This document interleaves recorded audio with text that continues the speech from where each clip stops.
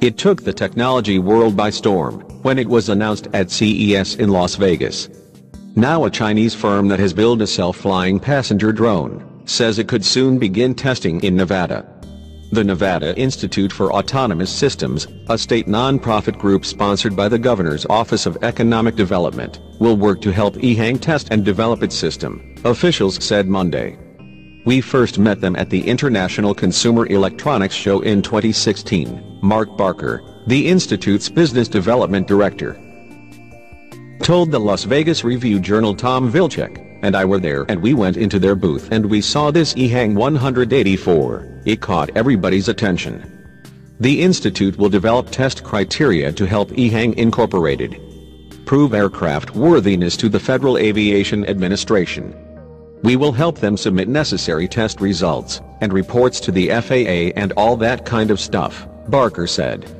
It's a big deal for Ehang and it's a big deal for NIAS and the state of Nevada, because we will be helping them to test and validate their system. This partnership will advance the state's commercial drone industry, Vilcek said in a statement.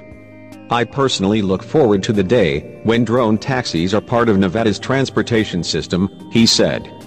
Ehang expects to begin testing in Nevada later this year.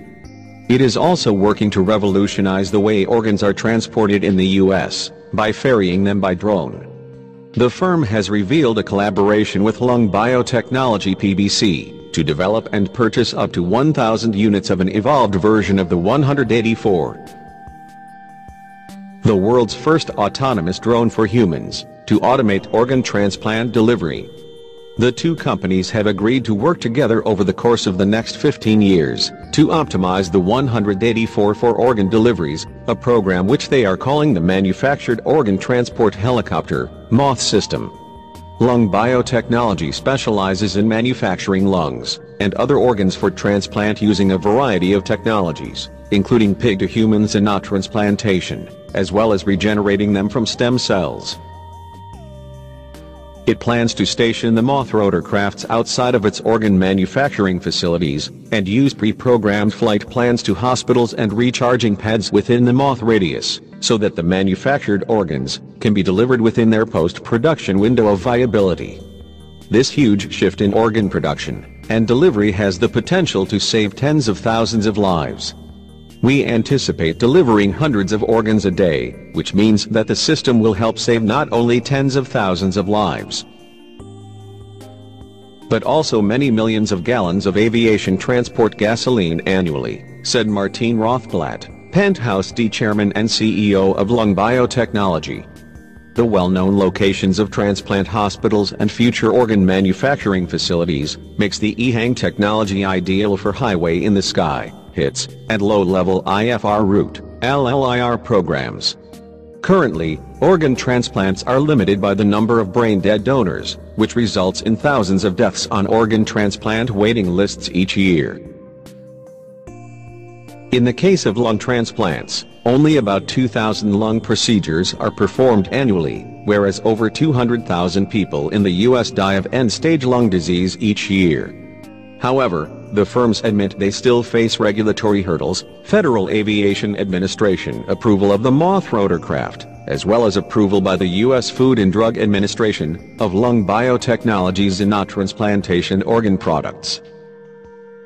The 184, which is an autonomous drone capable of carrying a passenger more than 10 miles through the air at speeds up to 65 miles per hour simply by entering a destination into its accompanying smartphone app, is perfected suited for a variety of medical emergency transport. After several years of development, Ehang unveiled the world's first autonomous aerial vehicle at CES 2016, to great acclaim. This is exactly the kind of global impact we envisioned when building the 184, explained Huatzi Hu, CEO of Ehang. Partnering with Martine and Lung Biotechnology is an incredible opportunity to bring the 184 to the emergency medical space, and specifically help to revolutionize the organ delivery system in the U.S.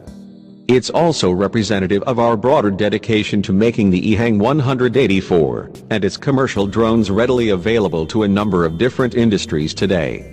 The all-electric vehicle has 4 arms with a total of 8 propellers at the end. You know how it feels to sit in a Ferrari? This is 10 times better, George Yan, co-founder of Ehang, said in an interview with Daily Mail.